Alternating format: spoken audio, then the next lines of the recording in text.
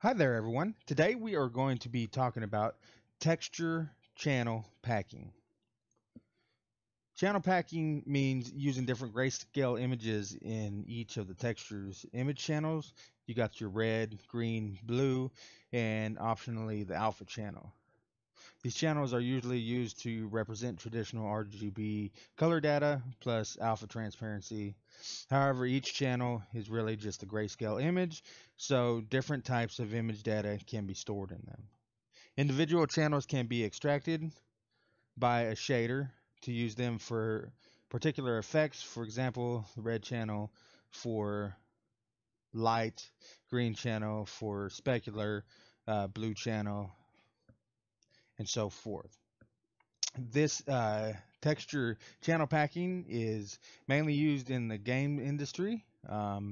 It's a technique used to um, save on memory.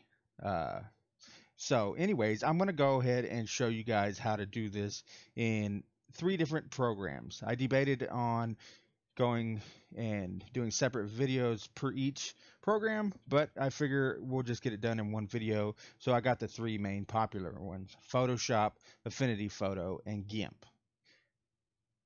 So let's go ahead and get started. Here we are inside of Photoshop.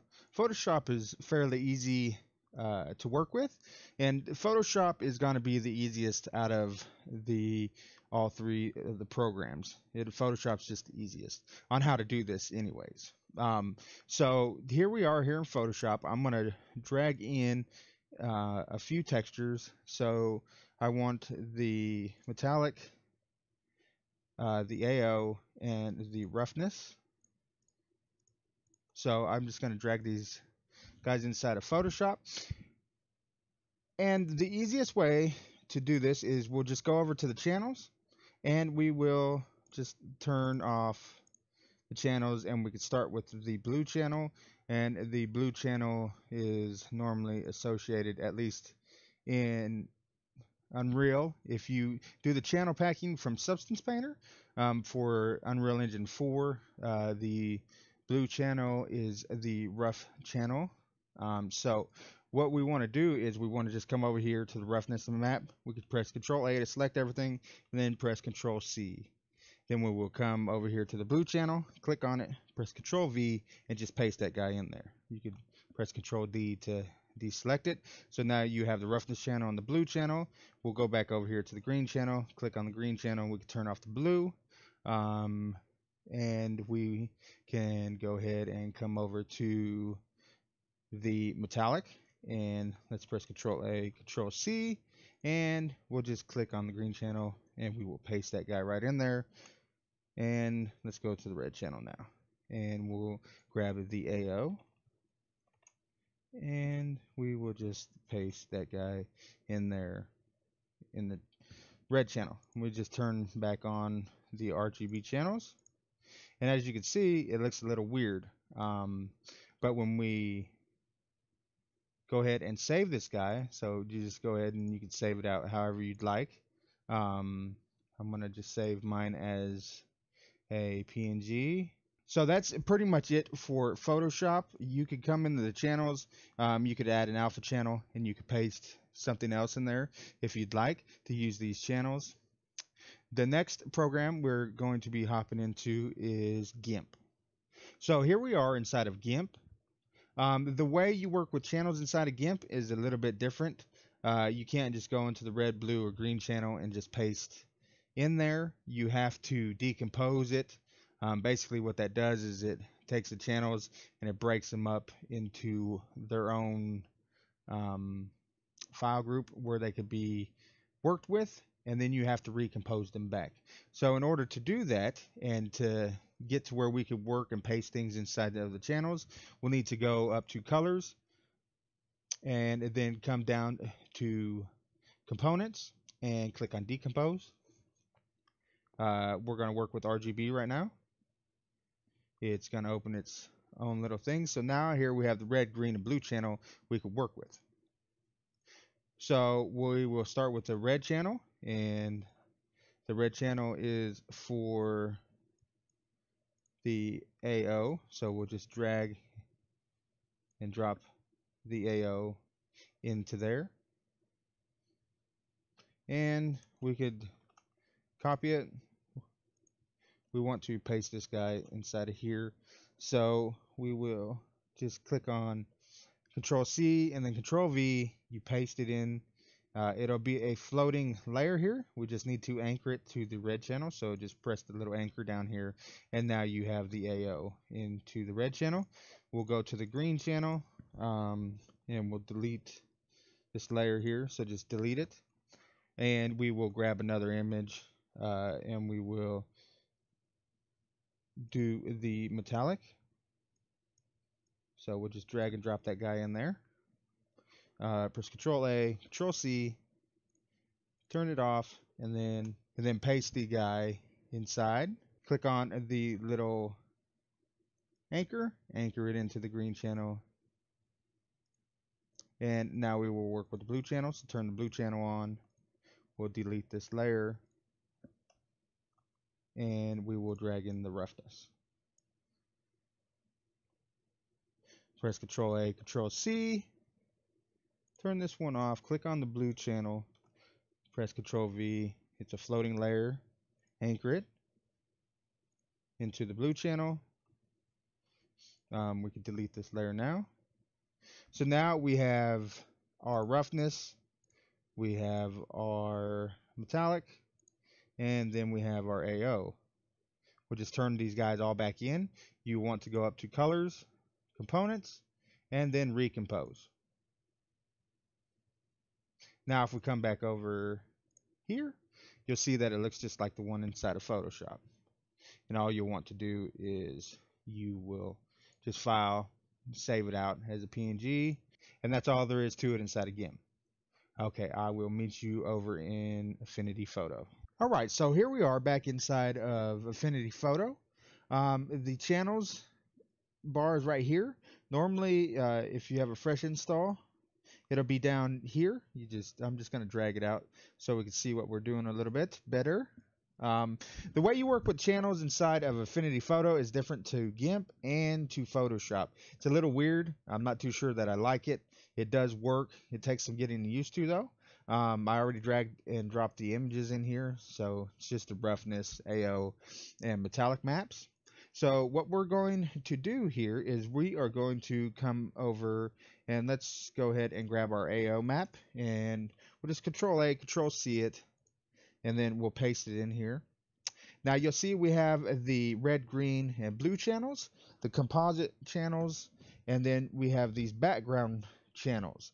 What we want to do is we want to click on the red background channel, right click. We're going to create a spare channel. So it's going to take what's shown here, it's going to copy it, and it's going to paste it down here for us to use later. I'm going to rename this to AO. And then I'm just going to go ahead and we'll delete this layer and get rid of it, and it still stays saved here.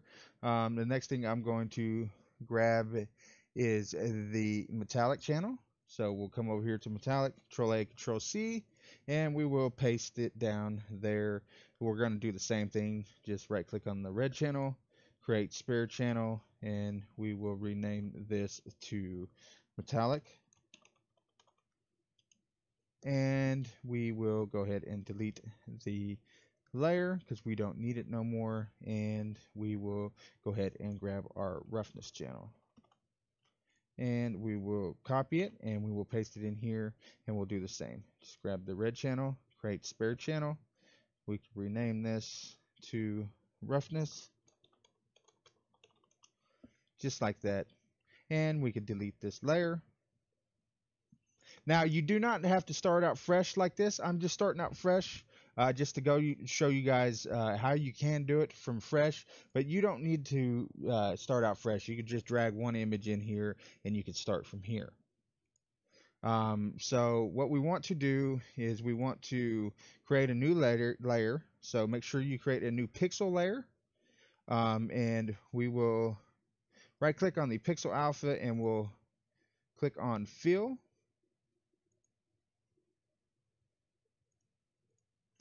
I'm not sure why those channels were turned off. And So now we have a black solid pixel layer to work with. Now we will go ahead and we will right click on the AO channel, and we are going to make sure that we turn everything on. We're going to right click, and you need to make sure that you click on the layer first and then right click on the AO, and then we're going to load it to the pixel red layer. It's only saying pixel because that's what it's named over here. We could change it to whatever we want, but I'm just going to click on load it there to the red. So the AO is in the red channel. We will do the metallic into the green channel, and we will do the roughness into the blue channel. And there you go. Now we have the same image from Photoshop and Gimp, and that's all there is to it. You can save it as a TIFF, a PNG, and you can bring it into the program of your choice. It was that easy. Now I'm going to go over to Blender, and I'm going to show you guys how to use these inside of Blender. You guys could use this in any software that you'd like, inside of Unreal, Godot, Unity. If you guys would like to know how to do that, just let me know, and I will make a tutorial on that. See you over in Blender. Okay, so here we are inside of Blender. Let me go ahead and make sure we're selected on the right object. Let me take off this texture, and let me create a new texture from scratch.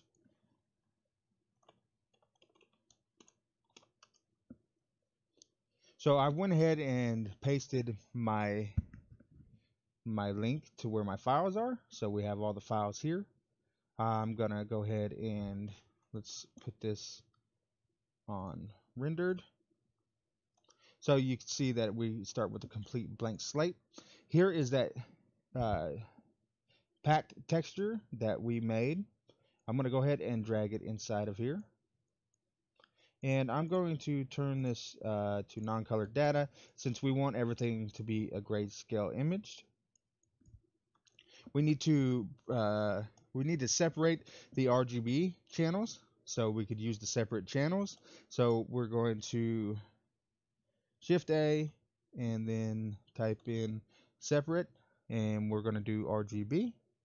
We're going to plug in the texture channel packed into the image here. And if we remember right, we set up R for the AO, which we will set up here shortly. The green was metallic, so let's shove the metallic. Actually, let's go ahead and let's plug in the base color first so you guys see what's going on. So I'm just going to plug in the base color to base color, and now you'll see that none of this metal is shiny or anything because we need to hook up. So we're going to do green, goes straight into metallic. Now you'll see we're getting some metallic looking stuff here. And blue was roughness, so we'll plug in the blue channel into roughness. Oh, there we go. Now we're getting some shiny metal there. And then to hook up the AO, we will just go ahead and add a mix shader. I don't know why it did that for. Let's go ahead and delete that. Maybe I had both of those plugged in there. Anyways, let's grab a mix. So we want to plug the mix into base color, and then we want to grab the red channel and plug it in color and multiply and turn the factor all the way up to 1. So now you have your ambient occlusion in there, and that's all there is to it. We could go ahead and plug in the normal map. We want to make the normal map non-color data as well. Shift A, and you want to add a normal map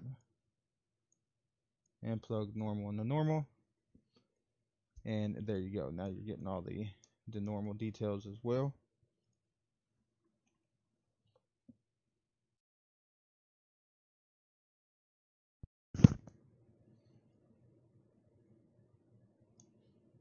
And there you go. That's all there is to it. I just wanted to show you guys a little bit about texture channel packing and how to do it in the three main softwares. Like I said, it saves on memory and it's used a lot inside of game dev. And I thought this was a good tip to show you guys. If you guys want any more information or to see any more use cases, like how to do it inside of Unreal Engine or Godot or Unity, just let me know and I will make a tutorial on it. Have a great day and thank you.